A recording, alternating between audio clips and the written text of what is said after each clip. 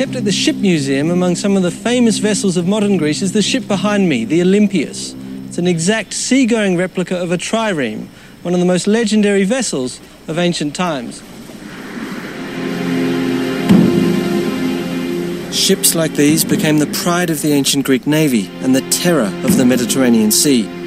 All we know about triremes comes from the playwright Aeschylus, the founder of Greek tragedy. In his eyewitness report, he tells us of the triremes defeating the Persian invaders in the Battle of Salamis, despite being severely outnumbered. No original trireme pieces were ever found, let alone an entire vessel. All that remained was the drama Aeschylus wrote, until archaeologists uncovered ancient trireme storage sheds. We can sit 170 rowers, oarsmen. I had made an appointment with Admiral Ioannis Koliniatis, who had spent 5 years piecing together the clues to reconstruct this legendary Greek warship. Yes. Tell me, how did you know how long the trireme should be?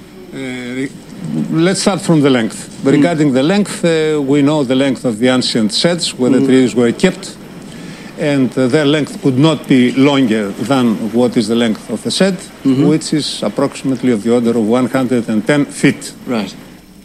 The sheds also told them that the ships must have been about 14 feet wide. And the geography of Greece added another clue. Given that triremes landed on beaches, their draft couldn't have been more than 3 to 4 feet. But also practical experience gained during the reconstruction process, together with ancient records, helped shape the picture of what the legendary warship must have looked like. What sort of wood did you use to make the boat? The hull is made of pine wood, and in some selected places oak, from the forests of Attica, which were full of pine trees at that period. Right. Pine wood and a shallow keel made the trireme particularly fast and agile, allowing the ancients to skim across the water, almost like a hydrofoil.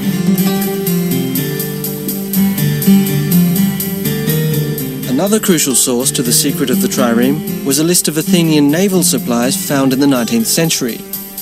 It included 170 oars, classified as 62 for the top deck and 54 each for the middle and lower decks.